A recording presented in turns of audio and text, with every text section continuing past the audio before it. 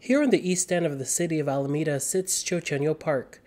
It used to be Jackson Park, named after the former president.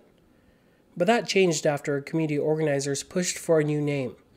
The exhibit you see at the front of the park replaced the board with Andrew Jackson's name and now presents work from 6 African American artists called Creating Our Future. Take a look around the park for videos of the community members we interviewed recently. They helped redefine the space. This video is of community organizer Rashid Shabazz advocating for a new name in a city council meeting in 2018. The call to rename Jackson Park is primarily based on his treatment of African and Indigenous or Native American people, and specifically his life as a slaveholder and someone that both displaced and killed many Indigenous people on this land. In January, the City Council voted 4-1 to approve the new name. The movement was energized by nationwide protest over police violence in 2020. We spoke with Rashid recently. In 2018, I wrote a letter to the Alameda Parks and Recreation Commission detailing some things about Andrew Jackson and his history, and particularly his history dealing with African and Indigenous people, and suggested they rename the park. The park we're referring to, the park formerly known as Jackson Park, opened to the public in 1895. And in 1909, it received the name, or as one writer said, it was christened at Jackson Park in honor of Andrew Jackson, the 7th president of the U.S. And so through a long process from 2018, delayed, and then later reignited or re-energized in 2020, the park was renamed to Chochenyo Park.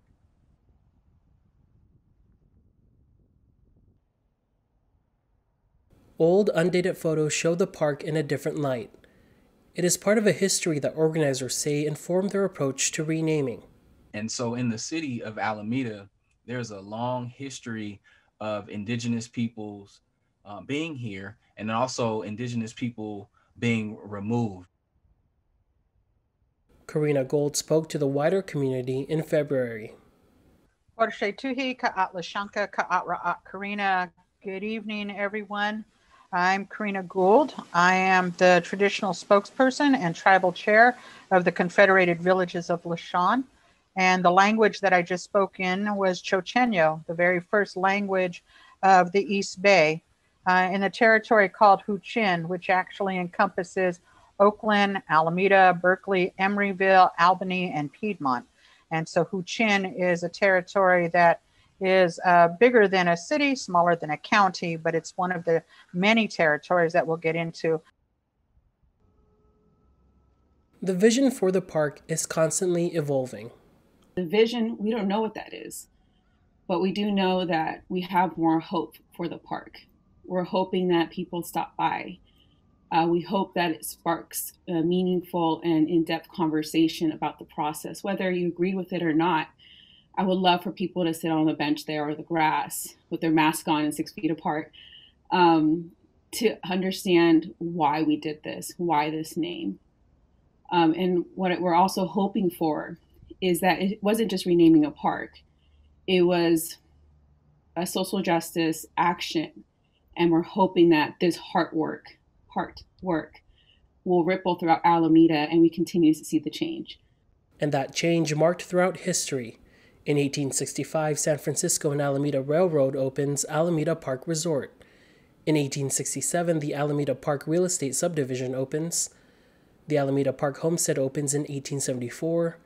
In 1909, Jackson Park's name is adopted by the Park and Playground Commission. In 2018, a petition to rename Jackson Park begins. And the city in 2020 denames the park. In 2021, the city adopts Chochenyo Park's name. I also hope it's a catalyst for a better relationship and a stronger relationship between the Confederated Villages of Lishan and the city of Alameda, whether that be the local government or community members. During our community forum, when Karina Gold and her family presented, they had a lot of ideas about how the park could be used, like planting a medicinal garden or used as an educational space. And historically, the use of the park has evolved since its creation as a private park, where only the people who lived around it could use it, to discussions about whether or not to put a playground, to now, in more recently, it being used as a starting point for social justice protests. As new meaning is brought with a new name, young residents like Raquel find a renewed sense of hope.